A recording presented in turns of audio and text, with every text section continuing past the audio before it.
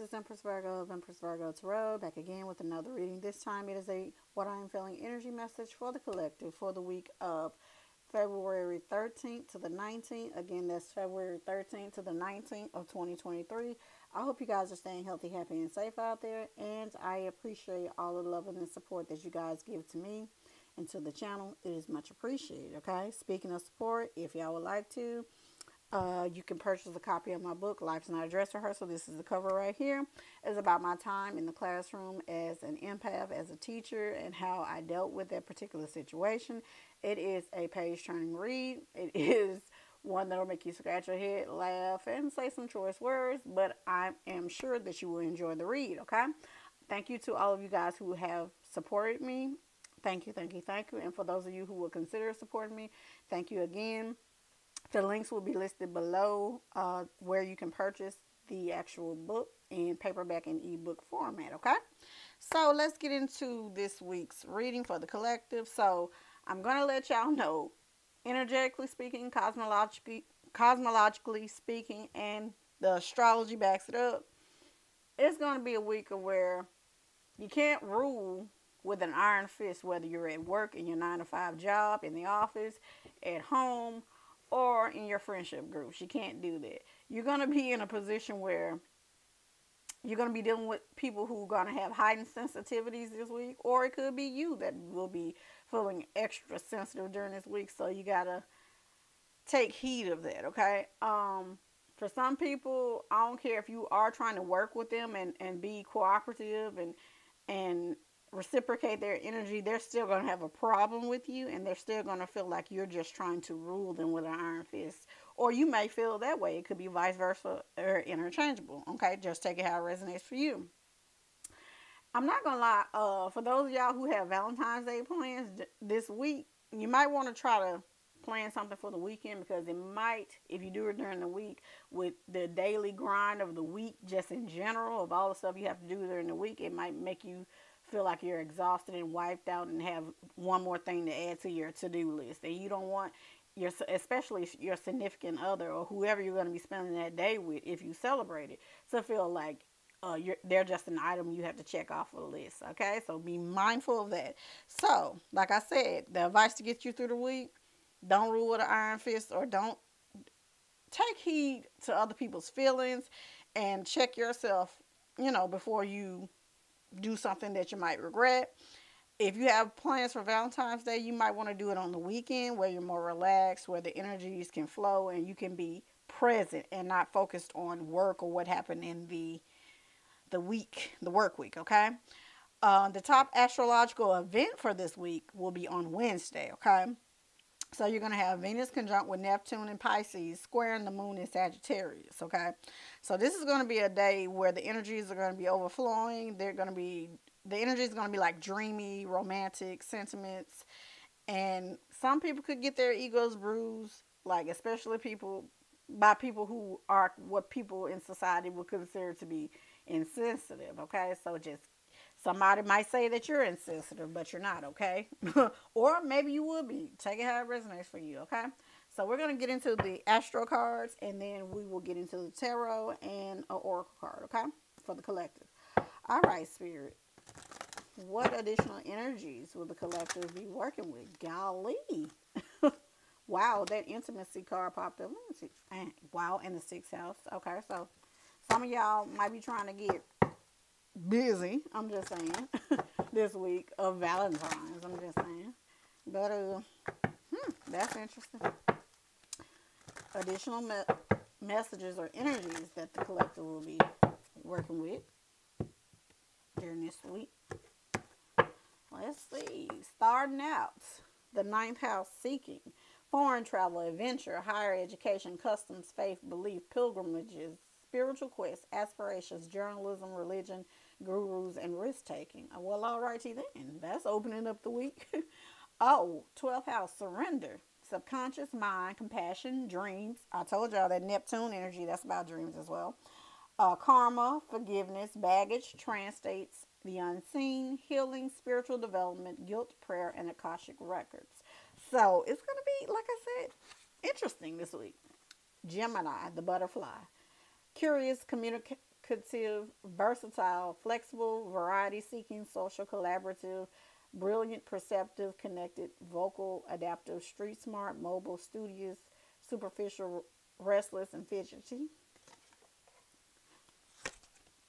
Chiron, healing. Okay? Healing powers, growth, amends, release, personal development, inherited issues, self-doubt, generational trauma, shame, sensitivity, forgiveness, superpowers, divinity, cleansing, softness, and pain. Wow. All right. Virgo, the alchemist. I knew that was going to come out with the ninth house sitting there. With it seeking. The hermit seeks and goes within to seek the answers that they've been searching for. I can't talk. Methodical, excuse me, aligned, ritualistic, efficient, insightful, healthy, dutiful, discerning, witchy, subtle, pure, refined, accurate, solitary, curatorial, critical, nervous, and perfectionist. Okay, that Virgo energy. Okay. Saturn, how did I know that was going to come on? Well, with the 12th house and 9th house in Virgo. All right now. Wisdom, discipline, structure, time, responsibility, tests, ambitions, difficulty, restraint, grounding, practicality, self-control, tradition, realism, container, bones, maturity, gravity, and scaffolding. Okay? Interesting. Okay. And one final card. Can't make this stuff up. Venus, love. Remember I told y'all Venus will be conjuncting Neptune in Pisces, squaring the moon in Sagittarius. You can't make this stuff up. And I think when I split the deck, Sagittarius was on one side, if I'm not mistaken. Okay, so Venus, love, beauty, harmony, romance, charm, receiving, sensuality, luxury, wealth, diplomacy, magnetism, value, pleasure, adornment, adoration, attraction, indulgence, taste, and style. Like I told you, this is the 7 cards. So at the end of the week or during the weekend, y'all might want to make y'all plans for Valentine's Day if you choose to celebrate. Okay. And look who's at the bottom of the deck. Taurus, the bombshell, is ruled by Venus. That's Taurus's ruling planet. Earthy, practical, steadfast, productive, fertile, tactile, ample, worthy, ripe, pleasure-seeking, sensuous, blooming, solid, possessive, tenacious, loyal, patient, and deliberate. Okay? So let's get into the tarot. Okay? All right. Divine Holy Spirit, what additional messages do you have for the collective for the week of February 13th to the 19th of 2023?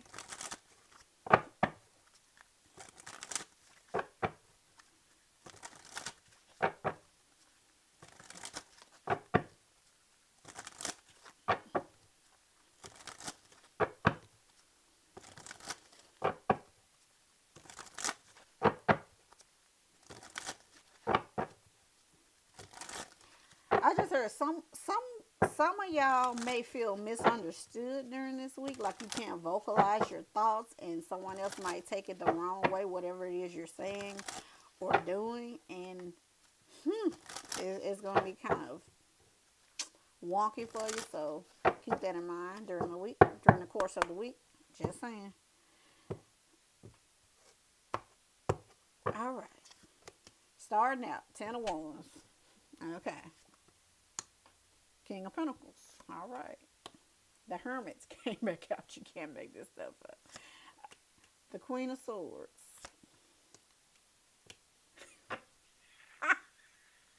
I'm laughing. If y'all know tarot, the devil came out. The devil is ruled by Saturn, okay? That's why I'm laughing, yo. And the star, that's lovely. That's healing energy, Aquarius, and Chiron. And the King of Cups rounded on out. At the bottom of the deck, patience, the Eight of Pentacles, building something up, ruled by Virgo, okay? Wow. All right. For a lot of y'all, it's like y'all been building and building and building and building, or healing or working on some things within yourself, or literally trying to build something for yourself in your career and your romantic endeavors and your friendship groups, whatever the case may be, applied to you. It's like the culmination of that. Y'all study working on it, study healing the things that you need to work on, study building the things that you need to build. and you're going to see some fruits of your labor. But for some of y'all, it's going to be an emotional roller coaster during this week, but you can get through it, okay? I feel like for a lot of y'all, y'all might have been dealing with different issues and burdens that you, or things that you see as burdens in your life. And I feel like you're going to be overcoming that. You're going to be closing out that cycle because you're going to be going within yourself and actually dealing with whatever issues or problems you may have had in the past. Okay, you're facing it head on and you're moving forward. For some of y'all, y'all breaking through this glass ceiling at work, or this perceived glass ceiling in work and in life, and you're going to be moving forward. And the King of Pentacles right here, if I'm looking at this correctly, this is Jupiter and Taurus, but the King of Pentacles is Taurus, Virgo, and Capricorn. But I feel like a lot of y'all are going to be having your breakthroughs, and you're going to be getting that security that you've been seeking out, whether it be spiritually, whether it be monetarily wise, because the King of Pentacles is all about monetary things. You're going to be finding it. For a lot of y'all, y'all going to be having a breakthrough in your finances and in your spirituality because you've been working at it, not with the Eight of Pentacles here, okay?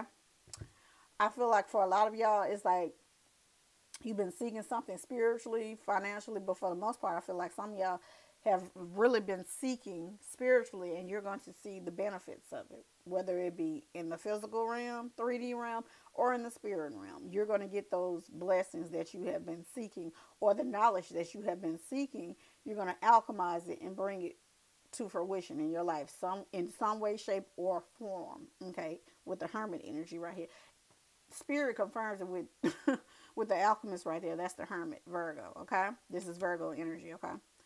For some of y'all, it's like whatever you need to vocalize, like I said, be careful because some people might take your words or your actions in the wrong way, or vice versa during this week. But you can be astute, you can be straightforward with people, but you really have to walk a fine line because somebody might take your words and try to use them against you or twist them when you're trying to use your words or your thoughts or your feelings or your actions to heal something or to bring people back together. Okay, like I told you, especially in the work the work sector, or even in your own personal relationships, somebody can say, oh, what you said cut me down, or what you said hurt my feelings.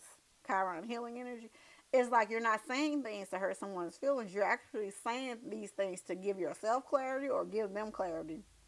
Like I said, it can be taken in the wrong context, especially if somebody is in their feelings or very emotional or being triggered, or someone's triggering you. Take it how it resonates for you, okay?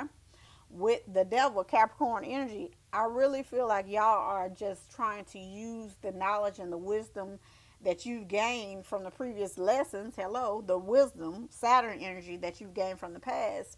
And people are like, I don't want to hear that. That's a toxic thing to bring up the past or whatever. And you're like, wait a minute. I'm just trying to show you how I moved through a situation that was particularly triggering or toxic for me, and how I'm using that to move forward and educate other people and share that wisdom with them. Like I said, whether it be at work, whether it be in your friendship groups or in your familiar group, your family dynamics, everybody's not going to want to hear it, or heal it for some of y'all with that Chiron energy there. Even though it'll be beneficial to both or all parties involved, they're going to feel like you're just picking on them, or how dare you do this, because a lot of people, they're comfortable in their chaos. For some of them, they're comfortable in their ignorance, or they don't want you to point out stuff that they know that they should be doing, they should be releasing, they should be letting go of or trying to change. They comfortable where they at. For some of y'all got to leave people where they at and move forward, okay? Continue to work on you, and when they're ready, they'll be able to do it for themselves. Child. Speaking of doing it for themselves and meeting people where they are, scaffolding, meeting people where they are, and if they're not ready to receive what you have to say, let it go. Have the emotional intelligence to say, okay, I gave you what I needed to give you, and if you don't take it, that's on you, okay?